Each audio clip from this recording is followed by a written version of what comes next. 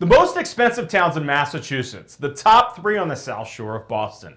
Now, there are a lot of Boston suburbs, so many that we actually first split the areas around Boston by regions. We have the North Shore, which is north of Boston. We have Metro West, which is the suburbs to the west of Boston. And you probably guessed it, the South Shore, that's the suburbs to the south of the city. Now, here are the 3 most expensive suburbs on the South Shore of Boston. Does the most expensive mean that they are the nicest? Well, that's hard to say and really falls to a personal opinion. But if you're looking for a nice suburb of Boston, want to be south of the city, and have a nice budget, then here's a short list that might just make a lot of sense to start with. Hey, it's Jeff Chubb. Welcome to the channel. To learn more about real estate, then don't forget to click that like and subscribe button below. The most expensive town on the South Shore is Cohasset. The highest priced home that sold last year was $6.75 million with an average sales price of $1.5 million. Now, Cohasset's a small town of a little over 8,000 people and is located about 16 miles south of the city of Boston. Cohasset is surrounded by Hull in the north, Hingham in the west, and Scituate in the south.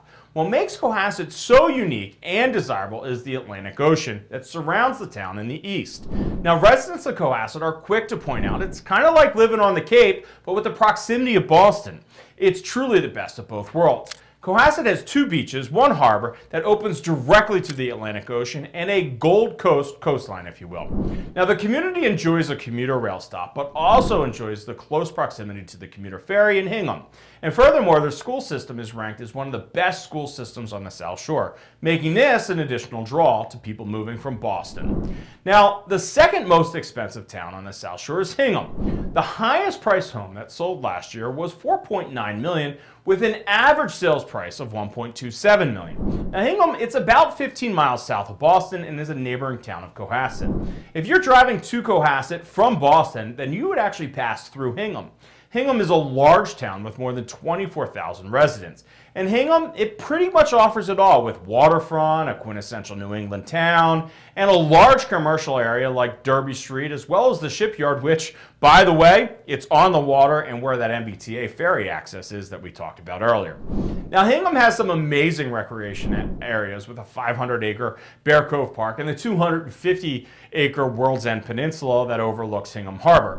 And then there's Wampatuck State Park, which includes another 3,000 acres of woodland. Now, residents enjoy the 2 MBTA commuter train stops in town, as well as that ferry service that we talked about a little earlier. And that ferry service actually dumps commuters off at Rose Wharf in Boston. And by the way, there's a bar on that ferry, I'm just saying. And another fun fact is Bill Belichick actually calls Hingham home. So to round out the top 3 most expensive towns on the South Shore, we find the town of Westwood in the 3rd spot. The highest priced home that sold last year was $6.1 million with an average sales price of $1.2 million.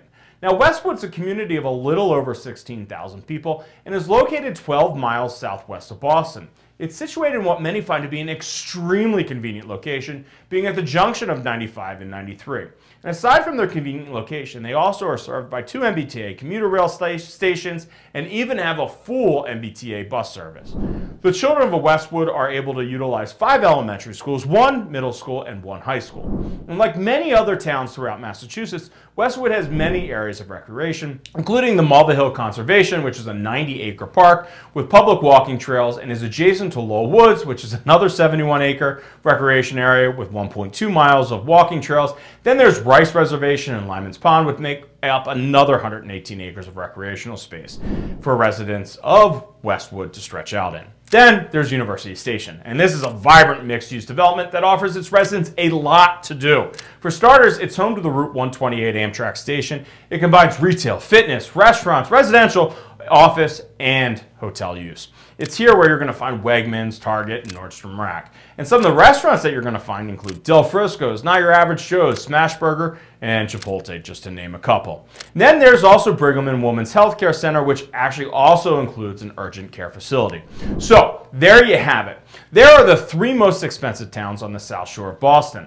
And if you're looking to relocate to Boston and are looking for a Boston suburb, then this might be a really great place to start. But know there are a lot of Boston suburbs, all offering people all different value. For example, Cohasset's by the water. If that's your sort of thing, then you're going to love Cohasset. But if you're looking for more convenience, then Westwood would be a great choice because, quite frankly, Cohasset isn't exactly convenient to get to. Now, if you're a little confused or overwhelmed, then know that is completely understandable, as there are a lot of suburbs. Know that I'm here to help you sort through them, and if you're interested in knowing about the most expensive towns on the South Shore of Boston then these videos on the screen now, they might just pique your interest. So take a look and let me know if you have any questions.